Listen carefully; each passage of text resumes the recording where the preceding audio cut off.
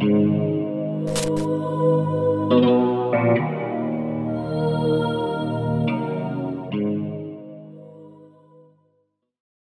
into the OG Pod. I am Scott Burnstein. We're going to do a quick hitter edition.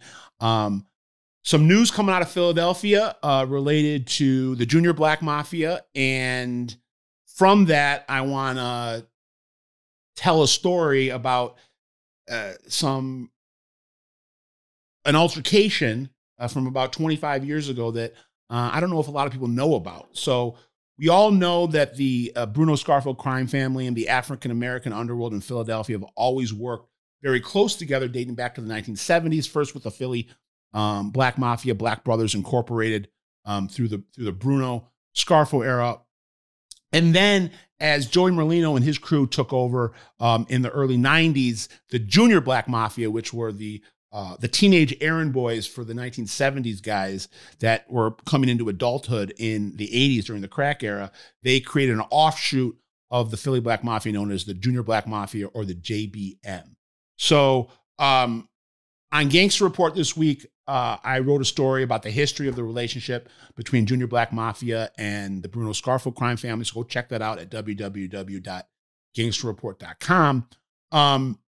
But it should be noted that this year you had a former shot caller of the JBM, Kevin Bowman, went by the nickname K Black, was released from a life prison sentence. He's back in Philadelphia right now.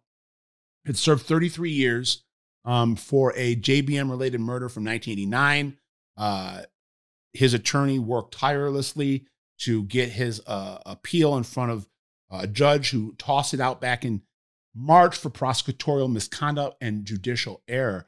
From researching Kevin Bowman and the late 80s, early 90s connections or ties between JBM and the Merlino crew, which there were a lot. This group worked together much better and more intertwined and more money made than the 1970s group. That was kind of a situation where Angelo Bruno wanted his guy, Long John Martorano, to work with the original Philly Black Mafia, the Black Brothers Incorporated, on drug deals, but they weren't as, the rackets were not as layered.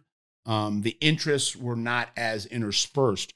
When the Merlino crew came up and took power, they had a lot more in common with the Junior Black Mafia guys.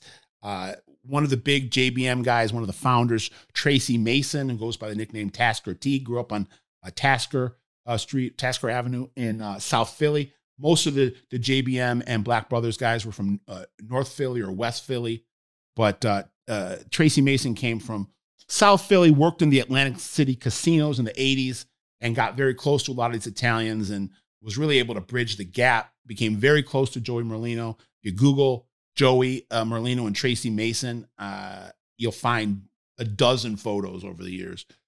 So what I didn't know, and I guess this wasn't a secret, but I've recently been made aware of it, was in the late 1990s, as the first run of the Merlino crew was coming to an end and they were about to go to jail for about a decade. And you had a lot of the JBM guys that were going to start filtering out of prison because they had been in for a while. You had a situation that could have turned violent, where you had JBM and the Merlino crew at odds. And it got so bad that in February of 1999, you had JBM members bum rush Joey Merlino's house, his mansion in the Brittany Estates neighborhood, where a group of JBM members showed up unannounced, pushed their way into the house, and the police were called. I don't know the specifics of it, but I can imagine that the Merlino crew would see this as a huge slap in the face, a huge disrespect.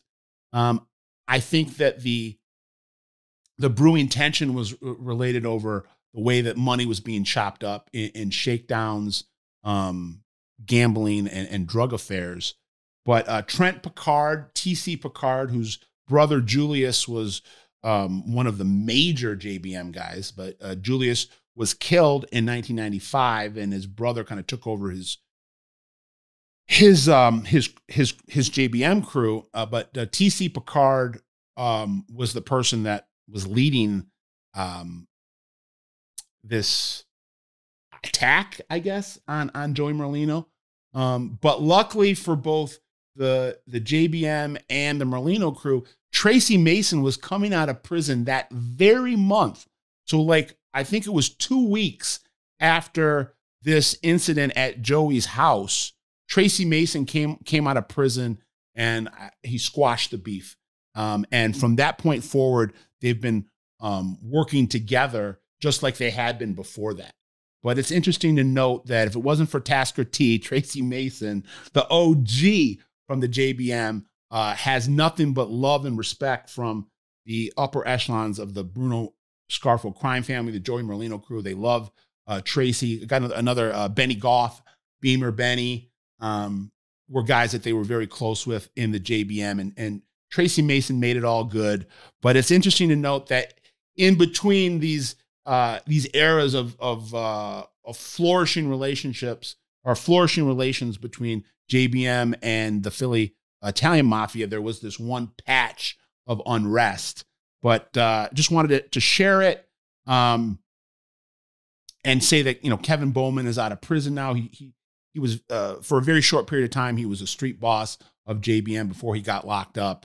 But he's out. You know, congratulations to him and his attorney for working so relentlessly to get him out. And if I read through the case, it was a dirty case. They allowed, the star witness had written 5 statements to the police, only signed one of them. So only one of them he would put his name to. But the judge in the case, this is just, you know, one of a myriad of errors that were made that deprived Bowman of getting a fair trial.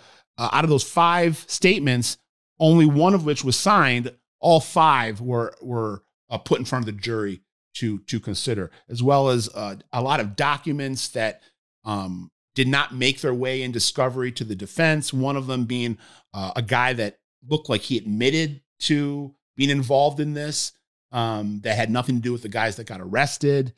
There were some ballistics evidence that looked like it was manipulated. So Kevin Bowman is free, and I'm sure Kevin Bowman has gone and is gone off into the sunset and is in his JBM retirement. So I don't want to imply that Black Bowman has anything to do with what's going on right now. But right now, I do believe, and I do have good sourcing, that what's left of JBM is still working very closely with the Philadelphia Italian Mafia, the Merlino crew. So just giving you an update on that and telling an interesting little story about back when things weren't so copacetic. For Jimmy, he'll be back on the long form podcast later this week. And for Benny Behind the Glass, who's our MVP, keeping us moving, keeping us the train on the track, moving at 1,000 miles an hour. Scott Burnstein, OG Pod, out.